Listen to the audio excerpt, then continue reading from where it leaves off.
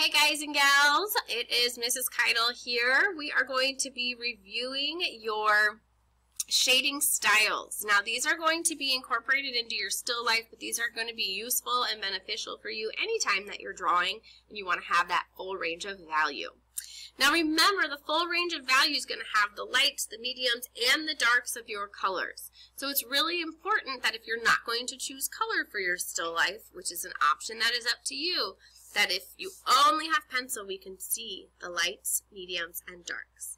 And that's what we're going to learn about how to establish with some different styles today. We're going to talk about shading, smudging, cross-hatching, stippling, and scumbling. We'll talk about stippling and scumbling together. They're somewhat similar, but we're going to start out with shading. Now, to do simple shading with a pencil, it is just an adjustment of how much pressure that you're putting down as you're sketching.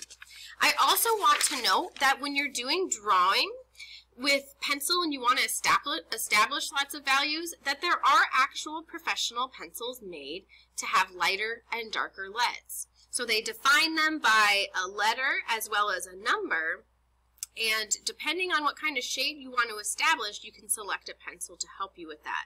Today I'm using a B pencil. That's a softer lead, which means that when it's applied on the paper, it's a darker value. But I selected this so that you could see well on the camera. So just be aware that these pencils exist and that there are many ways to create value, different pencils, but the techniques we're doing can just be using one. Okay. Now to create different values, you want to make sure that you have a nice gradient. It wants to have smooth transitions. There shouldn't be random dark spots throughout. It should be a nice smooth transition from light to dark. Now this can be done simply by adjusting those pressures that you're adding to your pencil.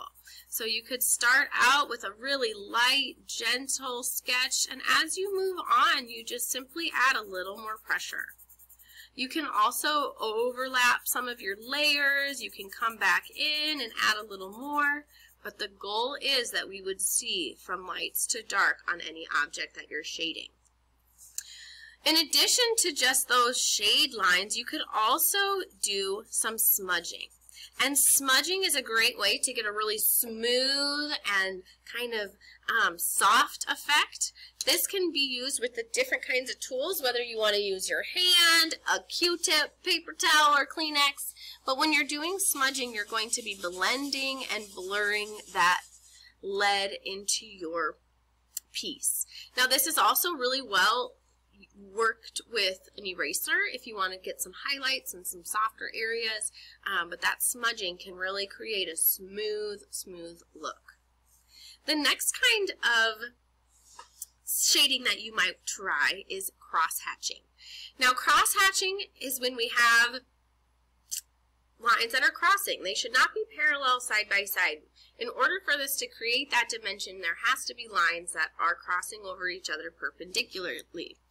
You can do lines that are up and down and side to side, diagonal lines going from each direction, and you can even combine different angles and different directions of lines to create a darker, more bold shade. Now, do not confuse our cross-hatching with just scribbling and filling in. That is not what we're looking for. Cross-hatching should be intentional, clean, and crisp, and you want to make sure you're not getting into that scribbly look. Our last two kinds of shading styles are stippling and scumbling, and both of these use circular shapes to build up on the shading.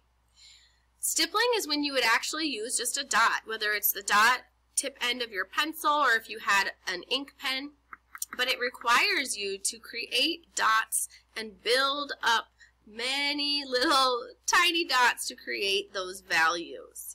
The same can be done with scumbling, though it is not just a single dot, it is a little curly Q. You can even kind of think of when you were younger and you might draw a pig, and on the little tail you'd make that curly Q. But this is a repetition of these, and it's kind of like a flow. If you get into your curly Qs and your scumbling, you would work lightly and get darker and add more layers as you go. All right.